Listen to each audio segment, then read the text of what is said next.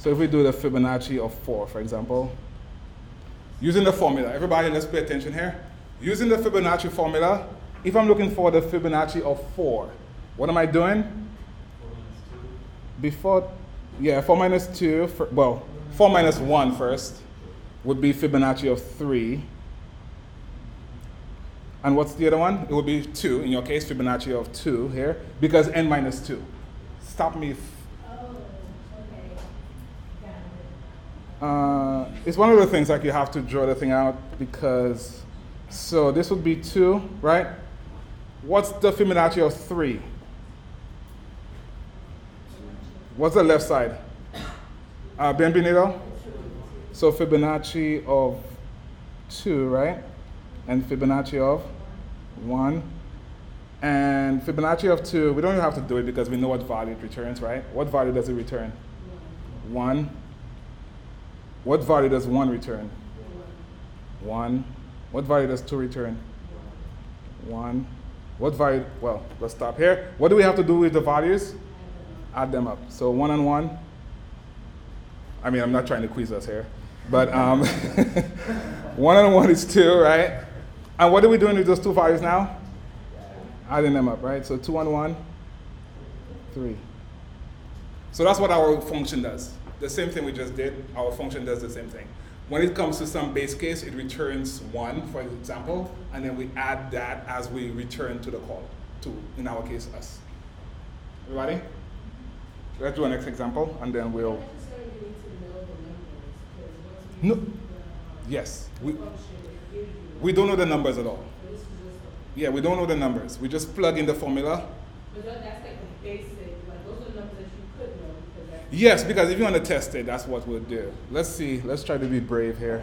Let's do 6, and then we'll stop. Is that class notes here? For your own practice, you could do it along with us so you could know what's happening. Take this out. Put this up here. We said 6, right?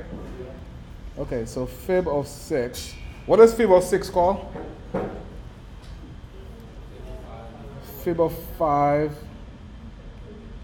And fib of? I heard 3 and 4. Okay. All right. What does 5 call? 5 calls. Majid, what does 5 call? Yeah, like, stop us, because that's one of the things. Like, if once we start going that train, recursion is everywhere in data structures. And understanding what it does is like important to trace back where you want to go. So let's start again. Okay, we said the formula is right here. We said the formula for Fibonacci is n minus 1 plus n minus 2. What does that mean? If you say you're looking for the Fibonacci of 6, you need to find out what the Fibonacci of 5 is and what the Fibonacci of 4 is, and then add them together. It's a formula, right? Right now, just keep in mind, just use the formula and plug in the numbers. So what does that mean? What does n mean? N here is 6. So if we say n minus 1, what is 6? What is 6 minus 1? 5. So that takes us to the left side here. So that would be fib of 5. Using the same formula, what would be the right side? What would be n minus 2? 4. So that would be fib of 4. Okay, let's keep going here. What is the left side of fib 5? 4 and 3. Not yet. Sorry. What is the left side of fib 5? 4 and 3. So this is fib 4, and this is fib 3. And let's do 4, 3 and 2. Cool. And then, Shania, what would be fib of 4?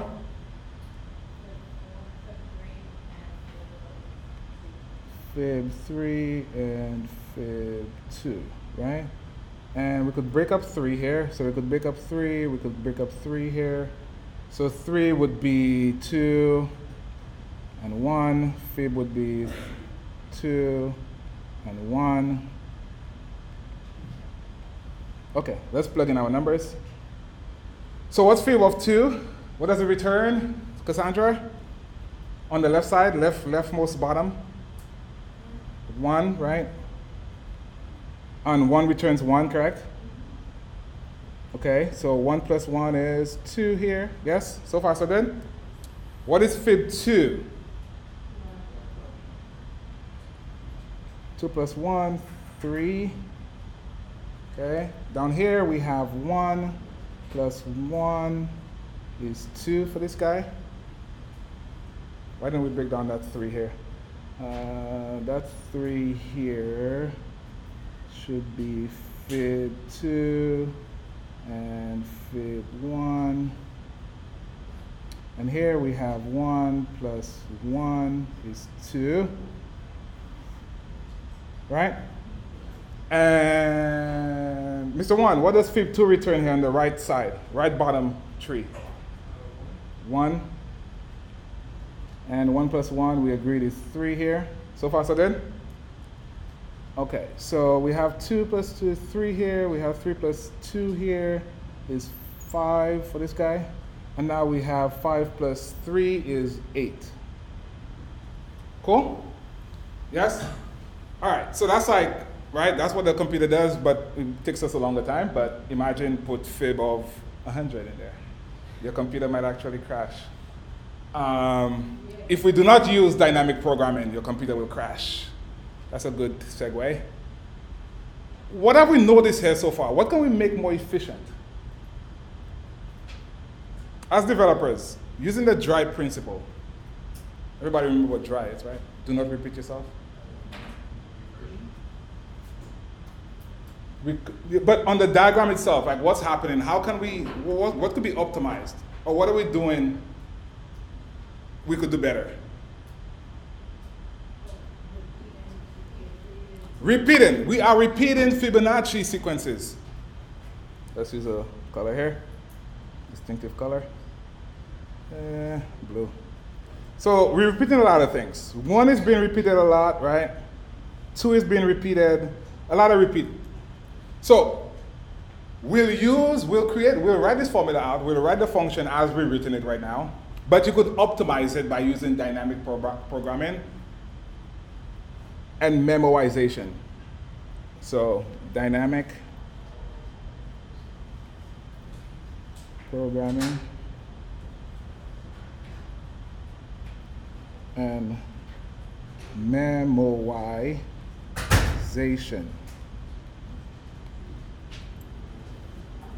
Basically, memoization is caching. Caching the results of factorial will significantly decrease the amount of calls. Caching the results of Fibonacci will significantly decrease the amount of calls you make. Here we're only doing Fibonacci of 6. Can you imagine Fibonacci of 100 or 20? There'll be a lot of repeated code or a lot of repeated calls. So using memoization, you could decrease that significantly, right? It could go from 6,000 to 20 if you're doing like Fibonacci of 20, for example, right? Yes, sir. Yeah, that'd be very expensive on the, for example, playgrounds would probably crash like if we do 20 or 50 or any number like that. Because it's just like every call is on the stack, remember? Every one of those things we drew out will be on that call stack, right?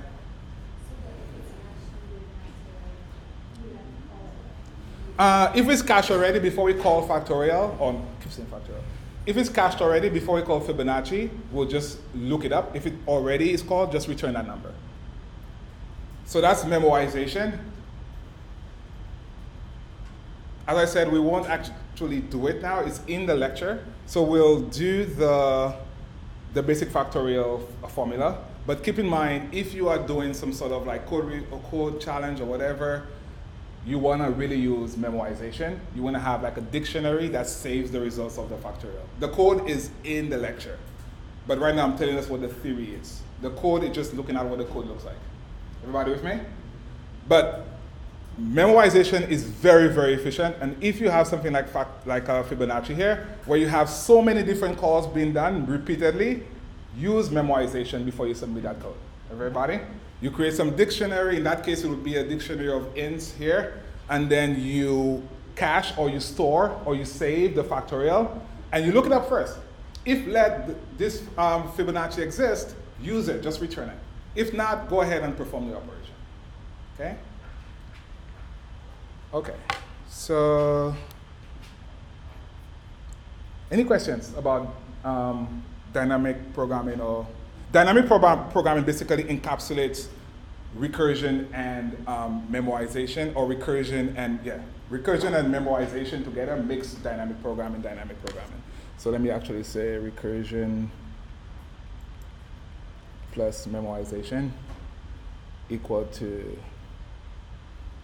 dynamic programming. Cool. The lecture has, I'm sorry, go ahead. Yes. I'm not gonna actually code out the Fibonacci because it's in the lecture, but please, I'll give you guys a problem to work on tomorrow around the same time block.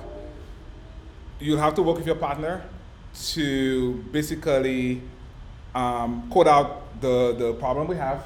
The solution is there already, but now the problem is different. The problem is going to be different, and the problem will be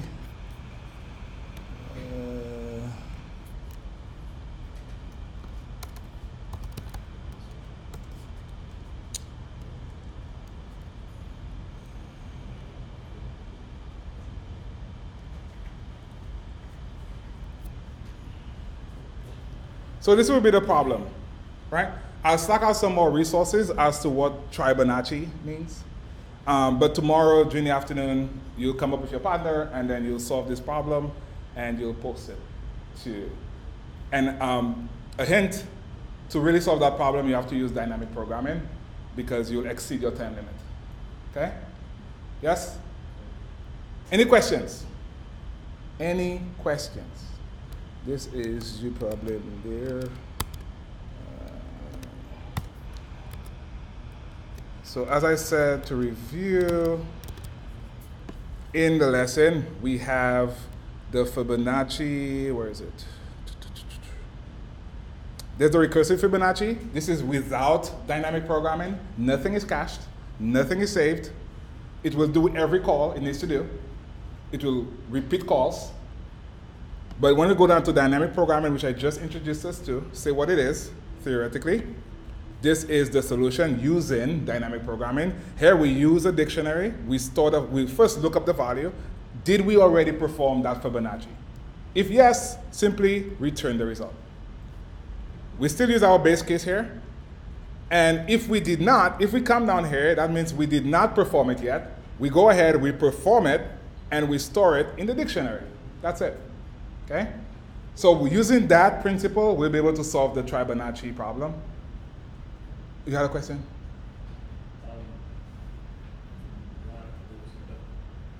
You know that you already stored the problem because each thing is It's a dictionary, right? You look up the result. Like, do I have 3 as a result already? Have I seen that already? Because, right, there's only one instance of 3 being returned. I was just thinking if it weren't relevant, but each thing would be. Yeah, they're all ints. They're all ints. Yes? It's just out of curiosity, but when we make a leak code account. You could put that in the class, like right in the, was that your question? Go ahead. Would you make a leak code account? Should we use our usernames like with GitHub, like full names? It's up to you if you want to be discreet or not there. Up to you. Maybe Aaron is probably trolling you. Okay. It's up to you. Feel free to use whatever username. No, feel free to use whatever username. Yeah. I never heard an employer looking at somebody's leak code account. Everybody with me? Right? I never heard of an employer like looking at somebody's lead code. Like, send me your lead code. I haven't come across that yet. Aaron, have you come across that yet? It's really off topic because you just kind of put it in my head. So employers look at GitHub. They look at GitHub. GitHub. Lead code is, can you solve this problem? social media, that's something else, right? You post good things on social media, yes? There's nothing to worry about, correct? Nothing to worry about there. It's all family friendly, right? Okay, so you're good. But they do check, yes. They check those things. The LinkedIn and all that stuff, they check that. But do they ask you for your lead code account, your HackerRank account? No.